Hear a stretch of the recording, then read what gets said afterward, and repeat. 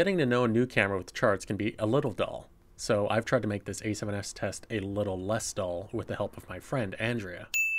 I'll start by showing you the default S-Log2 setting, Picture Profile 7, each shown as you would find straight out of camera. The tests performed in this video serve two functions. The first is to determine noise levels when shooting at different exposure levels on log. The second is to observe differences amongst the different color gamuts. Here with s-gamut, initial observation shows that it skews a bit green. I've intentionally avoided correcting this or any other creative grading throughout this test so I can do a neutral comparison of how each color setting differs from the others.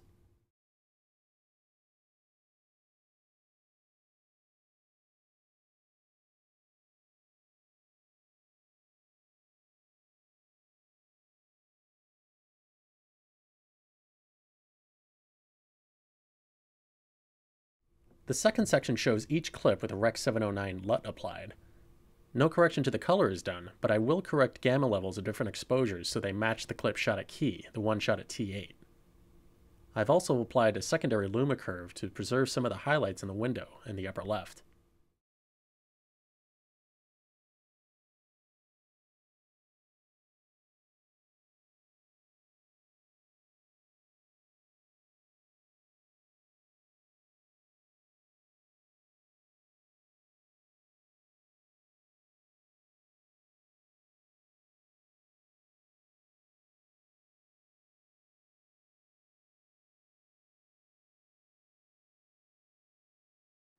In the third section, I've used a Macbeth chart to match both color and luma of each exposure, as well as the secondary luma curve for the window.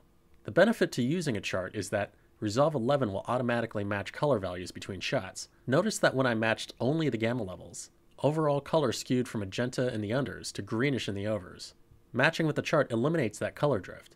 Unfortunately, I could not get Resolve 11's color chart feature to match shots with different picture profiles, so I'll at least use it to take away the color variable when comparing different exposures in the same profile, allowing us to more accurately observe the noise differences in this test.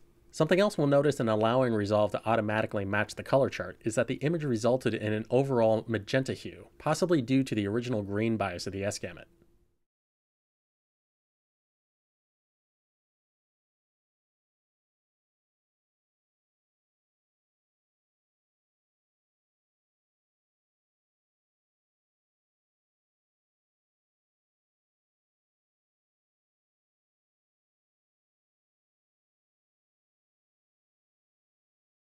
While the default s-gamut setting brought the underexposed image back with a fair bit of noise, it at least looks like digital snow. You'll see that the chroma noise has been aggravated due to the excess saturation, especially in Andrea's dress. Even more so in her face when we match the color chart. Here, the noise becomes red splotches all over the skin tones, making poor Andrea look like a burn victim. Of course, the best course of action would be to avoid underexposing to that degree altogether with this camera in S-Log2.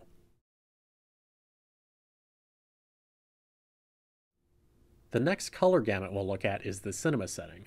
Straight away, I observe that the green bias of s-gamut is significantly reduced. The Rec709 conversion shows more pleasing skin tones, though the color chart match desaturates the reds quite a bit.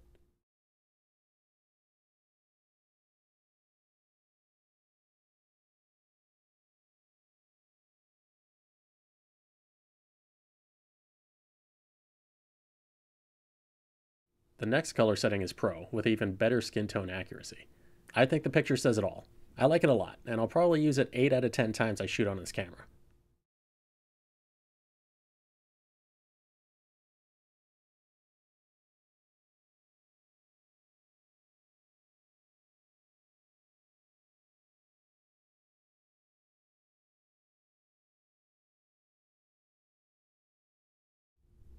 Finally, we'll look at something called Pic Pro.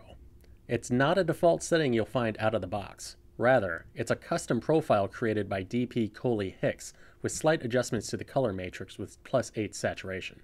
I'm not going to steal Coley's thunder, so if you'd like the color settings, I'll let you look him up and ask him directly.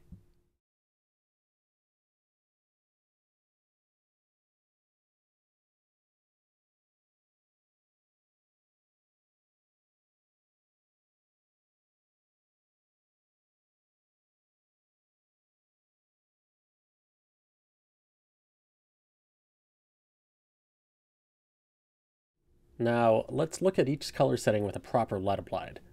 This would happen to be my preferred LUT for Kodak 5203 stock. It's finally managed to properly dial out the green from the default s-gamut, and may make it my preferred setting if I'm planning to process the footage using this LUT. The other profiles end up with colors too juiced for my taste, but then again, this is merely a neutral starting point.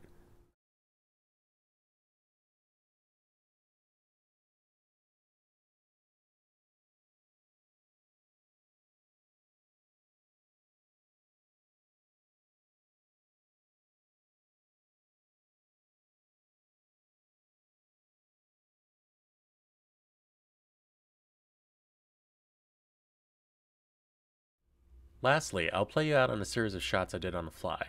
I imagined myself in a guerrilla scenario where I had minimal lighting. These weren't as controlled as my primary tests, so I'll just A-B the original and graded versions for you here. I started out on exteriors at dusk, then moved to mixed lighting scenarios, playing with the color balances.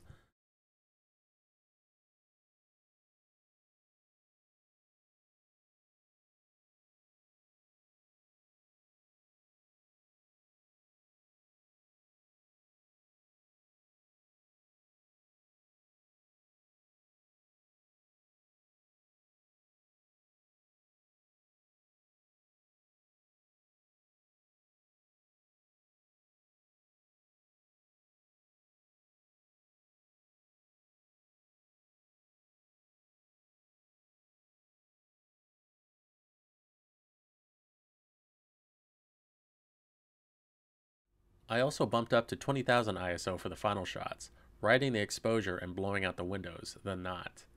Hopefully these results will inform further tests in defining your own looks, which I look forward to seeing.